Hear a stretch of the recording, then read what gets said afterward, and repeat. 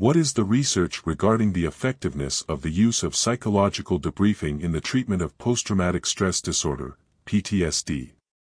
Psychological debriefing, PD, is a short-term intervention used to prevent or alleviate symptoms of post-traumatic stress disorder, PTSD. This intervention aims to help individuals process their traumatic experiences through structured conversations. However, recent research has shown that PD may not be as effective as previously thought and can even have negative outcomes. In this video, we will discuss the potential negative outcomes of using PD for the treatment of PTSD and cite research to support this view. What is psychological debriefing? PD is a short-term intervention used to prevent or alleviate PTSD symptoms in the immediate aftermath of a traumatic event. It typically involves one or more sessions where the individual is asked to recount the traumatic event and process their emotional reactions to it. The sessions are structured and guided by a mental health professional with the goal of facilitating emotional processing and preventing the development of PTSD. Potential negative outcomes of PD. Increased risk of PTSD. Research has shown that PD may actually increase the risk of PTSD. A study conducted by Bisson et al. In 2009 found that individuals who received PD were more likely to develop PTSD symptoms than those who did not receive PD. Worsening of symptoms. PD may worsen symptoms of PTSD. A meta-analysis conducted by Van Emmerik et al. In 2002 found that PD was associated with higher levels of distress and anxiety than control conditions. No long-term benefits. PD has been shown to have no long-term benefits in preventing PTSD.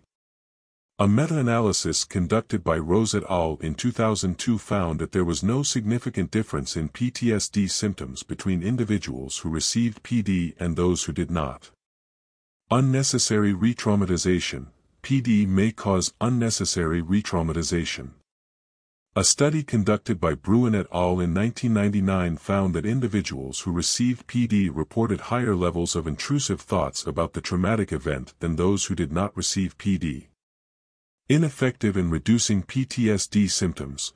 PD has been shown to be ineffective in reducing PTSD symptoms. A meta-analysis conducted by Forbes et al. In 2007 found that PD had no effect on PTSD symptoms compared to control conditions. Conclusion. While PD has been widely used as a means of preventing and treating PTSD, recent research has shown that it may have potential negative outcomes. PD may increase the risk of PTSD, worsen symptoms, have no long-term benefits, cause unnecessary re-traumatization, and be ineffective in reducing PTSD symptoms. Therefore, it is important for mental health professionals to be aware of these potential negative outcomes when considering the use of PD for the treatment of PTSD.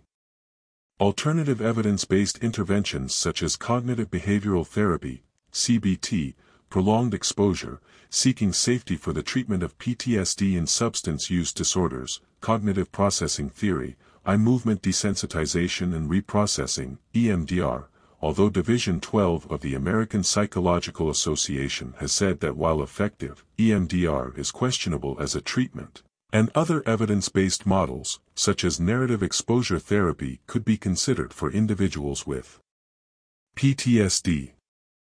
For more information about the treatment of PTSD, go to the website of the Albert Ellis Institute at www.albertellis.org, email the institute at info@albertellis.org, or call 212-535-0822. Keep an eye out for an upcoming multi-day certificate training practicum in the use of REBT for treating PTSD and other trauma-related disorders. Have a good day.